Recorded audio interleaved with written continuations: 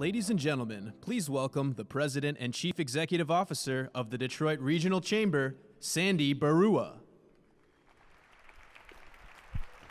Good afternoon, everyone. Good afternoon. Well, welcome to Ford Field. What an awesome venue for an event, and we're so glad you could join us today. This is the 5th annual Detroit Regional Chamber State of the Region event and data download, and we're so excited you could be with us today, because today is one of the days that we talk about our region as a whole. We know that our region has fabulous parts, fabulous cities, fabulous amenities, fabulous counties, but this is the day that we talk about it all as one. Now, this event and all the other events done by the Detroit Regional Chamber would not be possible without our fantastic sponsors. And our lead sponsor, not just this year, but for several years for this event, is Citizens Bank. And I want to thank Rick Hampson and the Citizens Bank team for their commitment to this. So Steve, thank you so much, Citizens Bank. Our other sponsors for this event and that have made this possible is the Michigan Talent and Investment Agency, our great friends at Blue Cross Blue Shield of Michigan, our partners at Comcast Business, our friends at Kelly Services, and our great partners at Walsh College. Please thank all of our sponsors for their commitment to this event. Now, of course, most important to me is the board of directors for the Detroit Regional Chamber that are in attendance today. They're my bosses, so this is a big part of my job evaluation. So thank you so much, board of directors, for being here. And I know we have representatives from Wayne County. We have a deputy Wayne County executive here. We have two Oakland County deputy executives here. I know we have representatives from the city of Detroit and other government officials. So thank you all for your public service, and thank you for being here today. So, sure, give the government officials applause.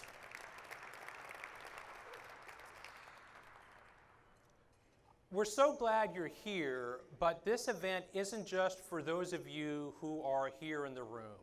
We want to ensure that the conversation that takes place today on this stage is shared beyond these walls. So the first thing is, for the price of your lunch, you also get a homework assignment. And your homework assignment is to use your social media platforms.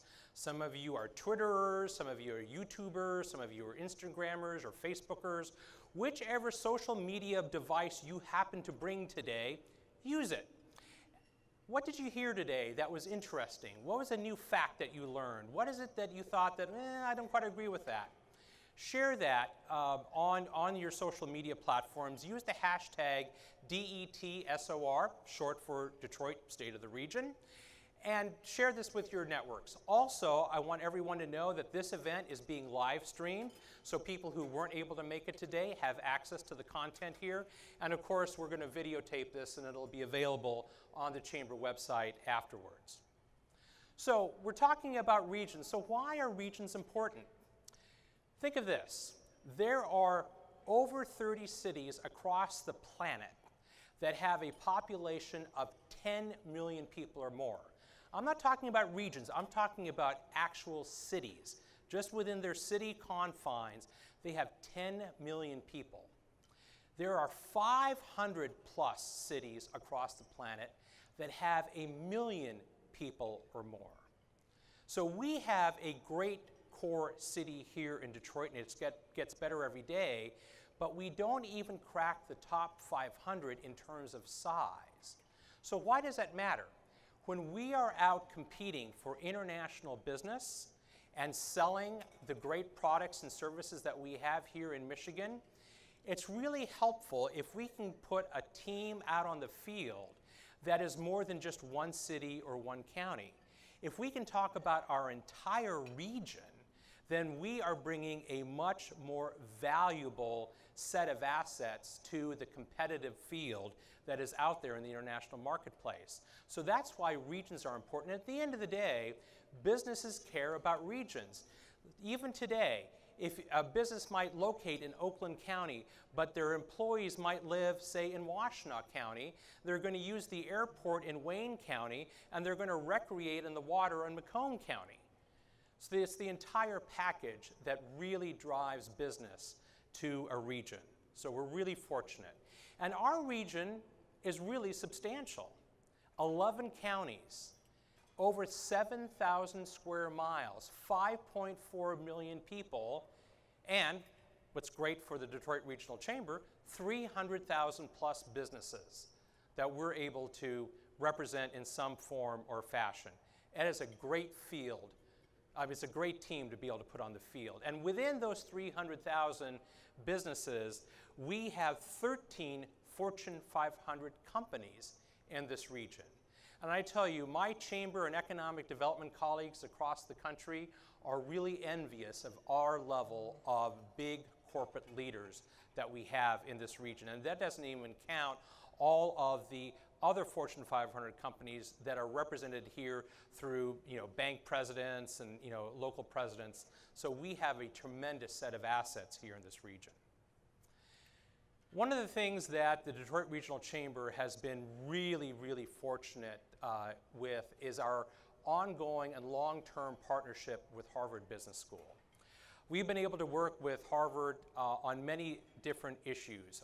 Certainly the U.S. Competitiveness Project, which I've been involved in since its inception through our relationship with Michael Porter over the years. Michael Porter, as you know, was one of our keynote speakers at the Mackinac Policy Conference not too long ago. We use Harvard's cluster analysis in our economic development work, and they've been great partners with that. Every year, myself and our friends at the Detroit Economic Club, we send 10 leading young professionals from the Detroit region to Harvard every year for the Young American Leaders Program. And we have been able to do that now for 5 years in a row. And Detroit's one of the cities that keeps getting asked back to participate in that. And we're going to continue our conversation and our relationship with Harvard today, because we are incredibly fortunate to have a guest speaker today from Harvard Business School, Professor Willy C. Professor Shih will be on the stage in just a few moments, and he's going to be joined by the one and only Devin Scillian from WDIV Channel 4 for a Q&A and a keynote address. One of the things that Professor Shih is going to be talking about is called the Commons, C-O-M-M-O-N-S, the Commons. Now, the Commons back in the day, hundreds of years ago, referred to the land where animals used to graze, that no one owned, but all the farmers could use jointly to allow their animals to graze. And the thought there is that everyone benefited from this common area where the animals could graze, but it wasn't necessarily owned, it wasn't privately held, it was just a common area. Today, the Commons is equally important. When you think about a region and what the Commons is, it's the ability to innovate. It's the ability to be competitive in a global marketplace, such as R&D capability, process development, engineering skills, or other similar competencies. Every company benefits from an educated populace. Every community benefits from an educated populace. And every company and every community and every person needs infrastructure, roads, bridges, ports, internet connection. All of that is part of the Commons. And in short, that it is the Commons that helps lift so many of the people and our companies that we all share. And that is one of the themes that you're going to hear in Professor Shih's remarks. So I would like to bring to the stage our keynote speaker, Willy C. Professor Shih is the Robert and Jane Sisnick Professor of Management of Practice at Harvard Business School. He's a noted American economist, and we're very pleased to have Professor Willy C here in Detroit today. Professor Shih.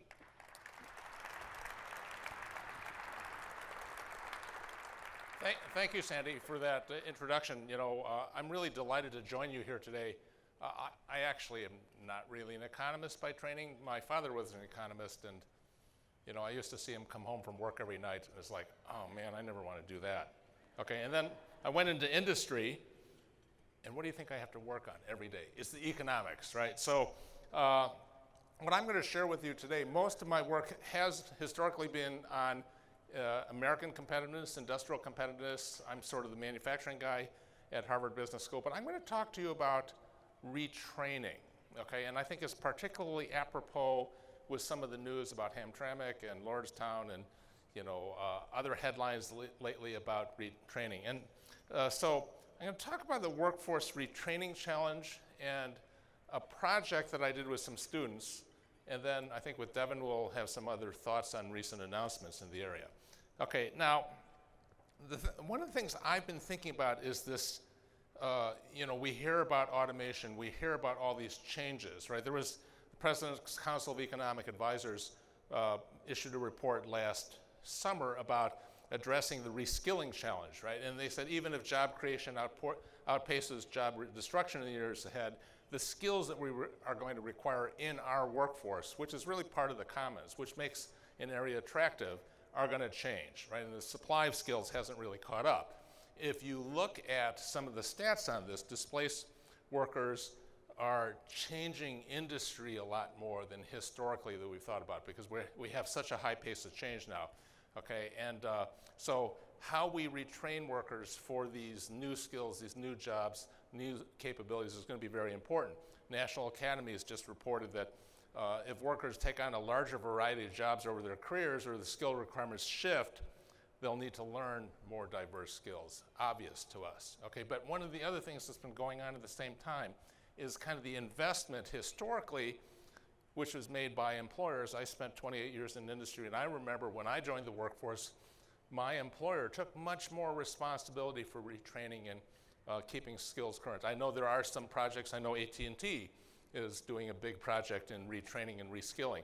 But you see this kind of decline in training investments, which is spread across time and across a lot of industries, right? So it's something that has been very concerning to me. Not great, but understandable. One of the things I talk to others at the school, my colleagues, about is, is this a public good or is it a private good, right? Usually it's the workers who benefit the most, okay? But there's a portion of that benefit which spills over into the commons and will benefit the local economy, other firms in the area, right? So it's understandable. But then if you look at kind of our public expenditures, and this also comes from the National Economic Council report on public expenditures on active labor market programs. Right, there we are in the US, bringing up the bottom. Well, not quite the bottom, okay, but our public sector spending on training and other programs to help workers is now really very, very low compared to anywhere else. And on top of that, if you think about it, a lot of what we talk about on training really reflects people who are just coming out of school, preparation for the workforce. I talk about that as being, education is really front-loaded in your career. You see that red zone, which is a spike when people spend for college education. Okay, but what happens when people are further along in their career, especially as we see industries going through transitions, okay? So it goes to this whole question, is the public good or the private good? Now I'm going to tell you a story, and most of the rest of the talk is going to be focused on this story. A little over a year ago, two of my first-year students who were then in the second year came to me and they brought me a copy of this book, Janesville. I don't know how many of you have seen it. I think here in Detroit, you've gone through a very similar type of story. What happens when the principal employer in the town, the anchor of the economy, closes down, and kind of the economic destruction that brings to the whole area. And it was interesting because these two students, they knew I had focused a lot on industrial competitiveness. I was thinking a lot about automation at the time. So I told them a story. I told them that I was down in Washington at the National Economic Council, and I told, this was in the previous administration, one of the president's advisors at the time, I said, when the Great Recession hit, I was one of the lucky ones. I had come to the Harvard Business School the year before. But a lot of people in my cohort lost their positions, they lost their jobs, they never were able to get something comparable to that. Does that sound familiar? Okay, and I said, you know, these people have 10 to 15 productive years to give. What are we going to do for them? And the answer was, we think we give up on them, okay, which wasn't very satisfying to me. Okay, so these students and I are talking about this, and to their credit, they say, okay, Professor Shih, what are we going to do about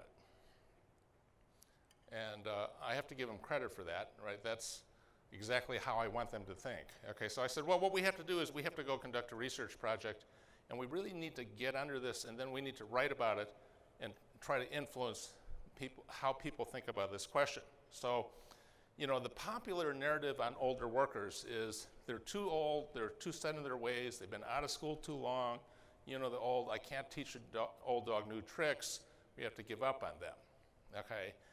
And so we embarked on this furious research project where we were interviewing people all over the country, and I took them on a road trip, okay? And we interviewed a lot of people. This was one, Darlene Mickelson had worked 34 years managing a tool crib at Phillips Advanced Transformer in Boscobel, Wisconsin. When I graduated, I was 56. Yeah, this is the type of person I'm worried about, okay? And yet she went through a successful re-education program, a retraining program, and you know, if you look at this story, it's really a remarkable story. And it's like, this is not the popular narrative. Here's a guy who was in the coal mining industry. You know, when I was in the coal business, you know, they had, you know, we thought it was just going to be up forever. And then it started going down. And I mean, I watched for probably the last couple of years I was there like 13, 15 years. The last couple of years I was there, people be getting laid off every Friday. You can see people you work with for years, friends, neighbors, losing their job. And then you know, you get the mentality, you go into work every day and say, well, when's it going to be my turn? When's it going to be my turn? And when it finally hit, it was February 2016, I told my wife, you know, I done what everybody else do. I signed up for unemployment, which would only last 6 months. And I said, well, you know, what am I going to do? So I used to, you know, my wife and kids would go to bed at night, and I'd be sitting down on the porch at midnight, worried to death. What are we going to do? And, you know, I still, man, I've got some friends and co-workers from Mineral Labs that's working at a gas station. You know, some of them still can't find work. And, you know, I just got real lucky to be able to go on. Can I really do this? Can I learn it? You know, can I go into this environment after being around coal for all them years? And it just, you know, because it's just totally different field. And, it was scary. I think when, you know, as I was going through the training, had a lot of the people work with me and a lot of their training partners, American Metalworks training partners.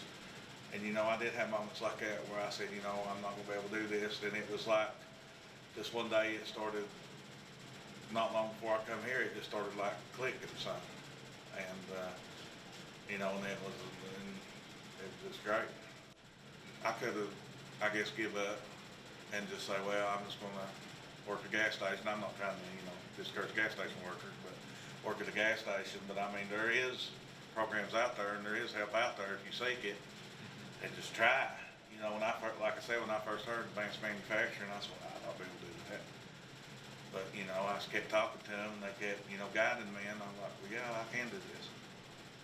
So here's a guy who was in coal mining, and now he's programming numerical control tools, making aerospace parts.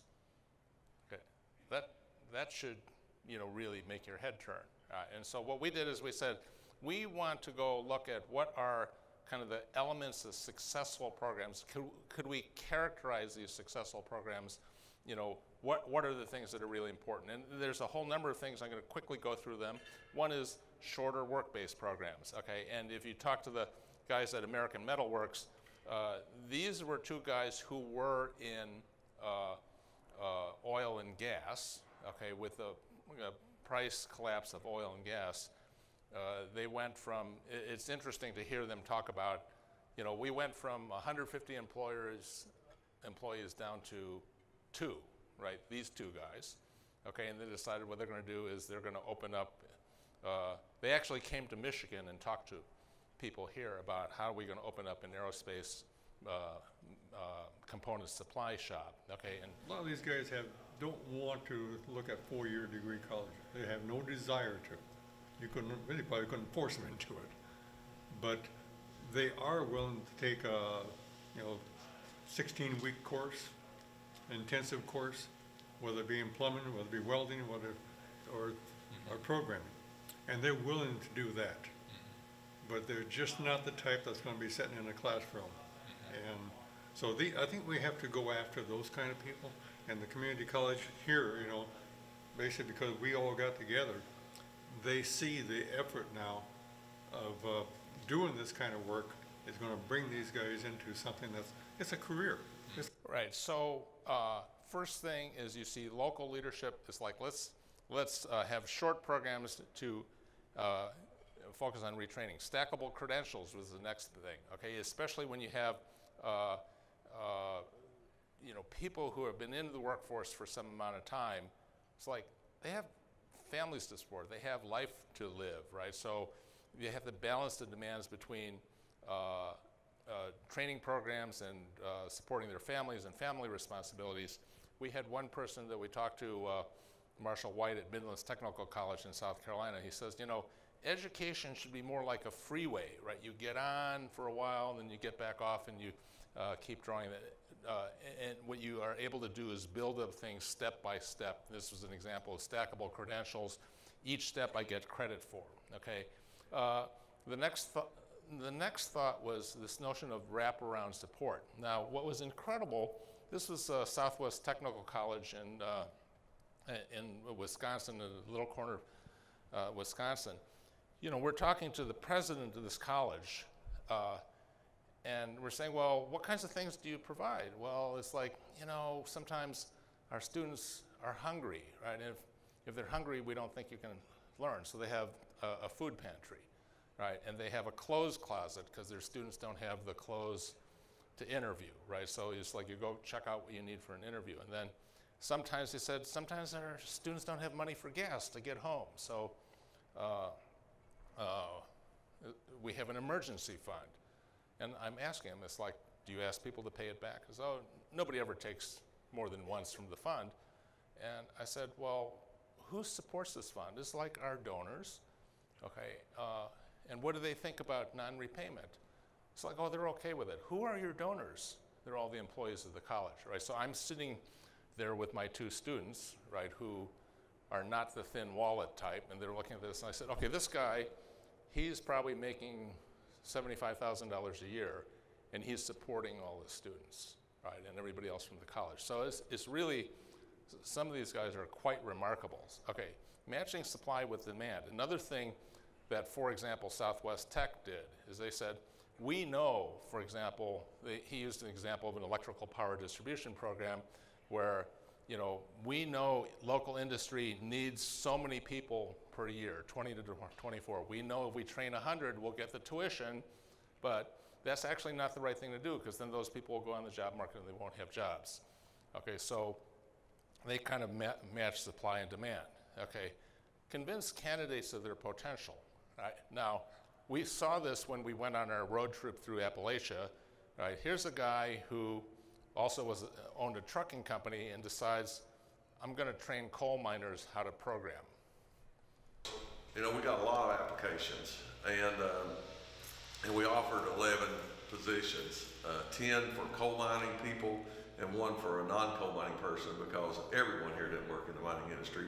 It's just where our hearts led us to be. And so of those 10 that we offered, they were all on unemployment with the exception of this one guy, and he had a job making $8.50 an hour, and he had been making about $80,000 a year. And he lost his home, he lost his vehicle, he lost everything, and he passed all of our tests, he was everything. And on the Monday when everyone showed up here for day one, he didn't show up, and I called him, I said, where are you? He said, man, I'm just a dumb old coal miner, I can't do this. And so he talked himself out of something he could be. He could have been just one of these folks and been a software developer today and been a lot better off. And he went, and we started him out on day one at $15 an hour. So he turned down a job that paid more because he could not convince himself he could, although he had every test that we've given everyone else, and 100% of the people we selected have succeeded. So when we're talking about what are we going to do in disruption, we're going to talk about, we have to teach them how to think and be problem solvers. We have to improve their digital literacy, but if they don't believe they can do it, they're not going to do it. So it's interesting, right? What you see in all these programs is local leadership. We've gone to places, and I see some of that here. I went to one town in Mississippi where the factory had closed down, and there were people on opposite extremes of the political spectrum who couldn't agree on anything, yet they could come together and they could put together programs like this to really re-educate people in their community, train them for new jobs, and then use that as kind of a recruiting tool to go out and recruit new firms to the area. Right? So a lot of those components are really successful programs. The reason I've been focusing on this lately is I think this is going to become more and more important. Okay? As a nation, we're going to need a more flexible workforce. I wrote a piece for HBR that came out last week on looking at the Hamtramck and Lordstown closures, okay? And if you think about those problems, companies, firms build resources, they build production processes, they build all these facilities to meet a customer need, a market need at a point in time, okay? And now the question is, when the market changes, what are you going to do with the resources? What are you going to do with the people? How are you going to change that? And I think effective retraining programs are really going to be kind of a crucial part of filling this kind of need. Okay, so I think GM took a lot of heat last week. Okay, I think that's going to be a continuing problem. I think the right way to look at this problem is change is accelerating. Okay, and changing out resources and processes is really hard. One of the questions I've asked people is like, okay, would you rather they change it out now, or would you rather we get to another bankruptcy filing? Okay, because that's also how a lot of people change things out over time. The major airlines have been a notable example of that, which is I'm going to shed all my legacy processes through bankruptcy. Right. For me, I think this is really an impetus to think more broadly about strategy. I always tell my students, and I tell a lot of business leaders, it's like most problems don't get better over time. Okay, so if we can step up and think more strategically about this bigger picture problem, how do we think about changing out our assets? How do we think about redeploying our resources? I got a preview of the Detroit Regional Chamber report, and I found it actually very gratifying in terms of the diversification of the economy, much broader set of firms and activities than most people in this country would realize, right? So I look at this as impetus to how do I as a region think about this? How do I think about bringing that workforce along? How do I get ahead of some of these future problems? So those are some thoughts, and I had just a couple of additional perspectives on this. My name is Mickey Payne. I'm a production assistant manager in the Lexus assembly department. I've been employed here at TMMK for 23 and a half years. Toyota is we make cars, but we're in the business of developing people. That's enough said. Okay, in terms of, now they're also in an area where people don't like to move out of the region, right? So they think much more strategically about how I'm going to bring my whole workforce along. I think you have the opportunity here as well. One other thing that I'll just mention is I've gotten to know a number of foreign countries relatively well. One interesting one was I got to know people in the Danish trade union, Dansk Metal, as well as the Confederation of Danish Industry, which is kind of an industry organization, who really work together on the planning for where their workforce goes, right? And so just a couple of thoughts on where I see some of the opportunities. So I think we're going to invite Devin up and we're going to have questions. Is that right? Joining Professor Shih on stage is the anchor at WDIV-TV for NBC, Devin Scillian. Hi, Devin. Good to see you. Thanks. Thanks, gang.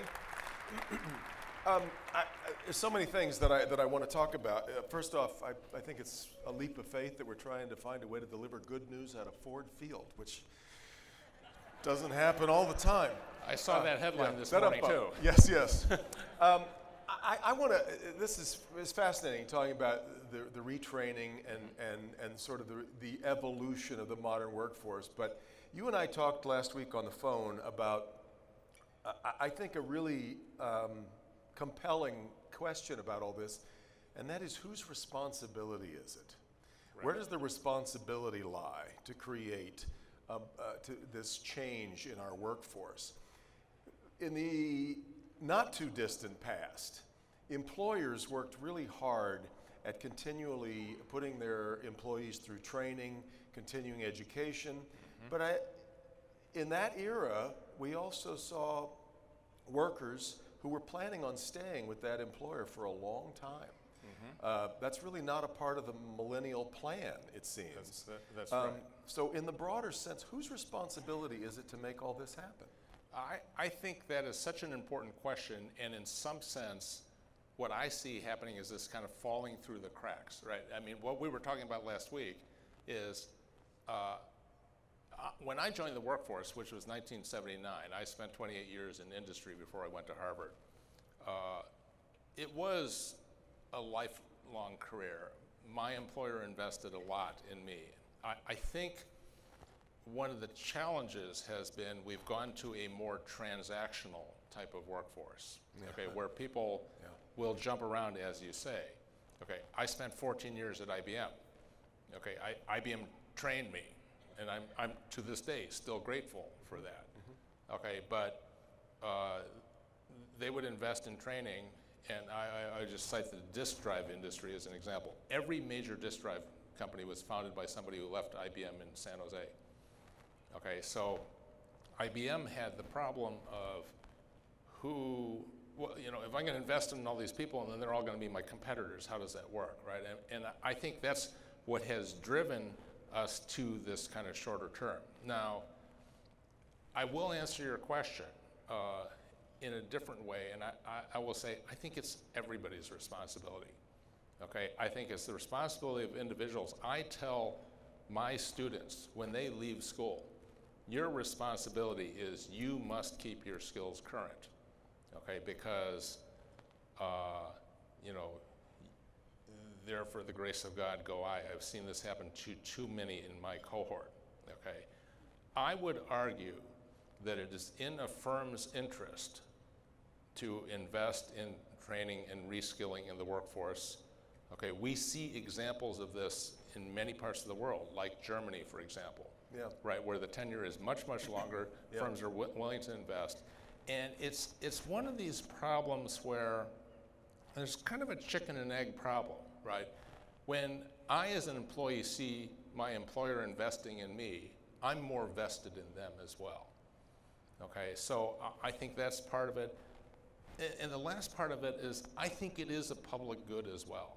Okay, because when a community invests like that, you know, the number one thing employers want these days when they're looking for new locations is, I need an educated workforce. I need a skilled workforce. That is the most important asset I can have. Yeah. Right, so it's all of our responsibility. The real question is who's going to take leadership on that. Well, and to your slide, which I was reading it backwards, but I believe from back there, I believe you had only Mexico spending less on worker training. And I don't think I'm speaking out of school with the comment that Sandy made back there. He said, in what we spend, we don't spend wisely. Yeah. How do we reinvent, and I'm not asking you to start making an appeal for more federal spending or public spending on that sort of thing, but how do we ratchet up our thinking in a different way? Well, what I found with this tour across the country with these students was actually there is a lot of funding, all right, but it's kind of like Christmas morning, you know, some assembly required batteries not included. There are a lot of pieces, and what I've seen be successful is when local leadership who understands the needs and the character of the community pulls in a lot of these federal pieces, working with local schools, community colleges, universities, and firms, and kind of focusing these resources on the needs of that community.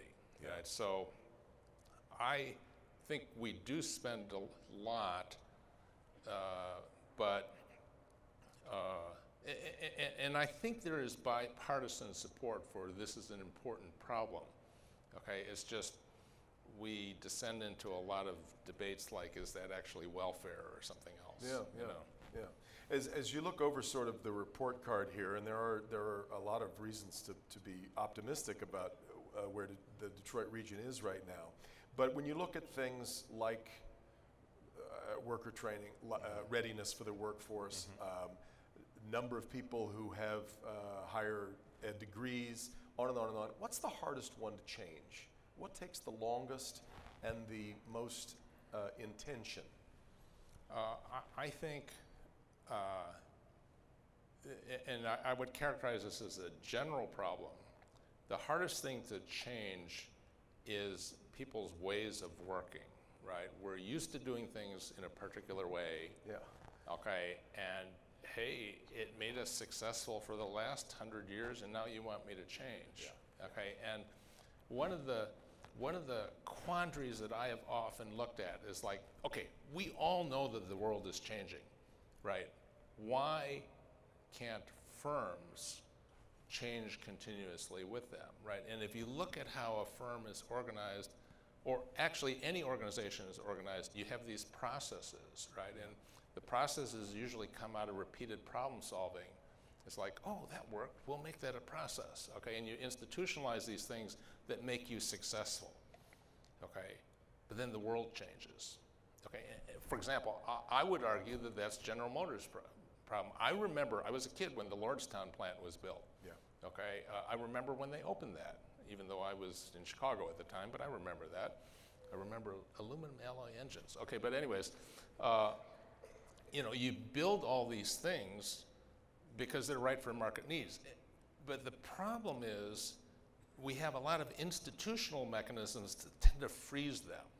Okay, so what happens is you see firms have these kind of frozen ways of working, and by the way, people do this too. I comment, well, I shouldn't, this is being recorded, so I won't give you the example of the Harvard Business School, but you know, we have it at the Harvard Business School as well. We have ways of working that are really hard to change, okay? Now, so what generally happens, and I've lived through this so many times, what generally happens is you get to a crisis, and then the crisis causes everybody to say, okay, we gotta change. Yeah.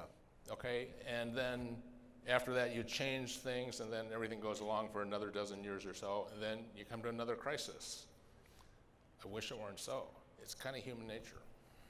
We're watching it right now with the way that GM is having to retool for a sedanless future, at least as far as the U.S. is concerned. Now, they have the additional problem that I have the tooling for the line, okay? Yeah, right.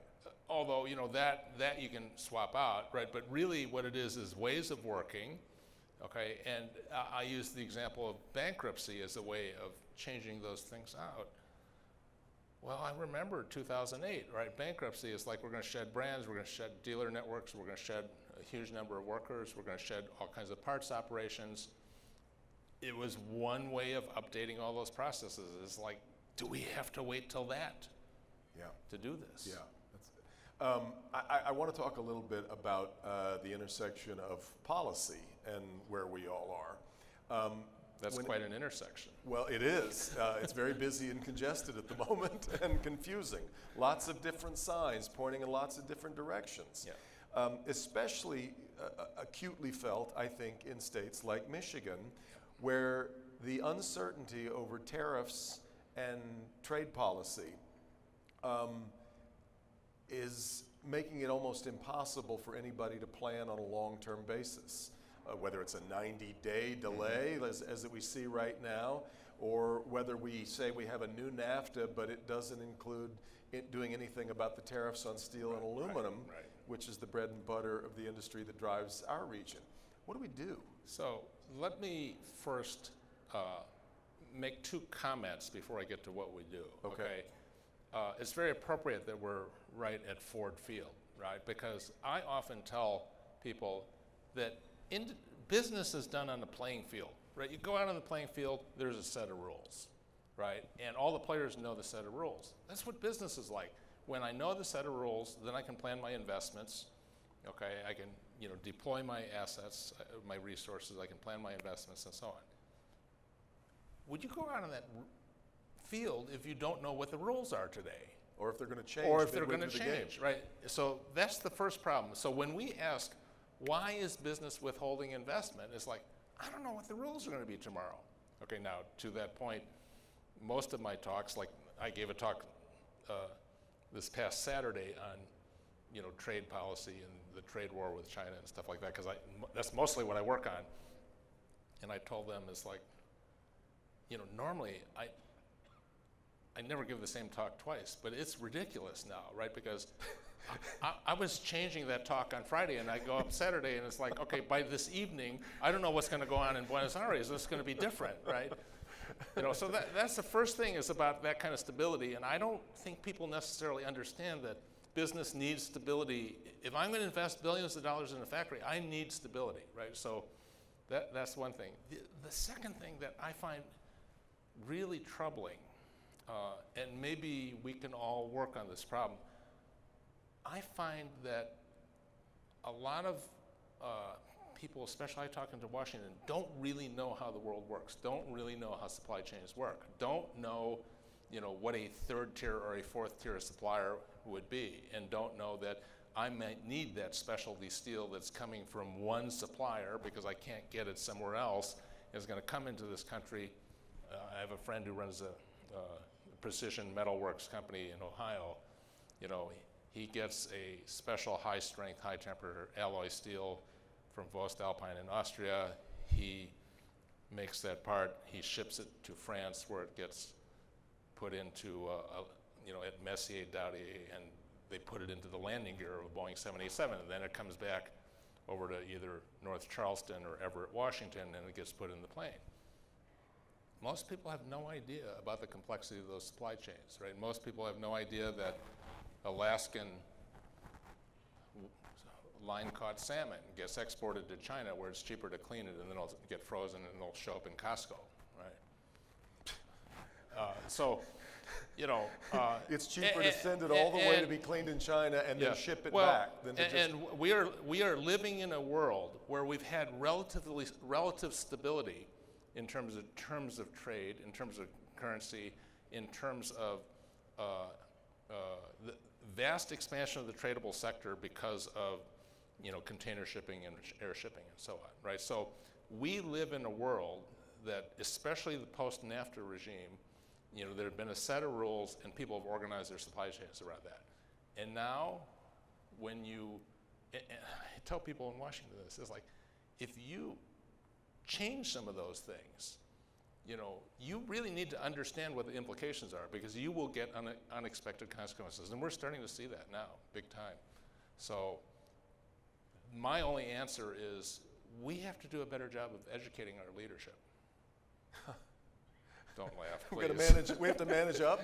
Well, no, I mean, I take it as my personal mission to try to educate everybody I can on these things, because you have to understand this. I took 42 students on a supply chain tour through China and Taiwan a year ago, January. It was an eye-opener. Okay, my hope is some of these people will go into policy work, and then at least they'll have a better view. When we were done with that trip, it was like 2 weeks, every day, 3 factories, boom, boom, boom, boom, boom. We're going to see all this stuff. Yeah. And I said, at the end of 2 weeks, it's like, you now have a better view of how supply chains work than most of the people in Washington. Yeah, got to be. Yeah. The last thing I wanted to make sure that we spend a little bit of time on, and I suppose maybe it's the selfish issue as a father of 4 millennials, but I wonder how well we measure underemployment. and how big of a problem that is at the moment.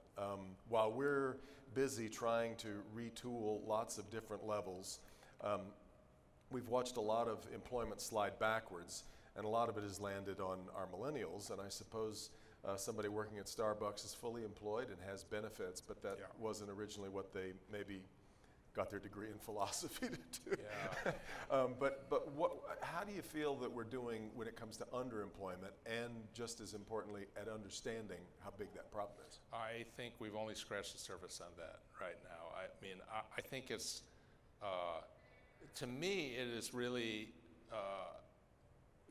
realizing the full potential in people, okay? And, you know, it's easy to say for me, who had a great college education and postgraduate education, okay, but many students from this area, who I talk to a lot, and I have a lot of students who come from this area, talked about how there was a time when there was, you know, kind of preparation to enter trades as an alternate path in the high school. And, you know, going out of high school, not everybody should necessarily go to college. And this region used to do that very well, and it served this region very well for a long time. I worry about that. You know, whenever I use one of these ride-sharing platforms like Lyft or Uber, I always interview the driver. Okay, this is a very interesting thing. Yes. To do that, you learn a lot from that. And so I worry about that. I don't have a great answer on that. Okay, but you know, it's kind of, are you living up to your full potential? Okay, and I guess my personal answer is I try to teach, right? And I try to teach my students, I try to teach other people about how to think about this problem. What can we personally do about this problem? Yeah. I guess we'll finish it by talking about just in general the national image of Detroit and what you take away from these. We mentioned this a little bit on Flashpoint this past Sunday. We have worked so hard to diversify this region, but I'm not sure that anybody signed up for us to not be the automobile or mobility capital of the world. And when we get news like what we got from GM 2 weeks ago, and to a degree from Ford, though I think we still have more to learn from them, I think a lot of people started to think, wait a minute, what is our position here? Where are we? We've got all this R&D, all of this institutional knowledge here, but are we really positioned for a very strange new world? So I would argue that that is an opportunity for this region. When I got a preview of the report, the Chamber sent me a preview version of the report. I looked at it and it's like, I had no idea that you were as diversified here as you are, right? Which is to a credit to everybody in the region. Now, having said that, you are still tagged with this Motor City label, right? That is the perception around Detroit. Let's see, I would send my students to go take marketing. Okay, it's like, that's a marketing problem. Although, you know, I would also observe that maybe you need to think about that more broadly, right? Because when I wander around German industry, okay, manufacturing powerhouse, obviously. Yep. The German auto industry, the German manufacturing is dominated by automotive, okay? But their reputation is actually much broader than that, right? So as I look at this region, it's like, well, what goes with automotive? What kind of capabilities do you have? Industrial engineering, first of all, okay? Mechanical engineering, obviously, all those other disciplines, right? But, you know, volume manufacturing, complex manufacturing, is that fungible to other areas? Absolutely, sure. Right? Military manufacturing. Military, for sure. Defense manufacturing, that was what I was telling my friend in Ohio, who's been pushing the governor and everybody there. I said, you know, you're already very big in aerospace. People just don't know it, right? Yeah, right. Ohio's big in aerospace. Michigan, you have a lot of defense manufacturing. You have a lot of those other capabilities, right? And, you know, one of the things we talked about on the phone last week is you have people who are relatively stable in terms of staying in the region, right? So those are all assets that I think you can pull together and then then it's, how do I tell that story? Yeah. Right, because, you know, you do a good job on it. You can make it a very attractive, you know, you have affordable housing, right? Been in California lately? Try staying at a Marriott Fairfield Inn for $550 a night, you know? Sorry, no offense to Marriott, okay, but it's like, this is nuts, you know? So, you know, could you make this an attractive area for employers? I think so. You have a huge supplier network, you have a lot of those skills, you have a lot of those capabilities, so I would go for it. Yeah. Friends, let's thank Professor Shih for some great thoughts. Yeah. Thank you.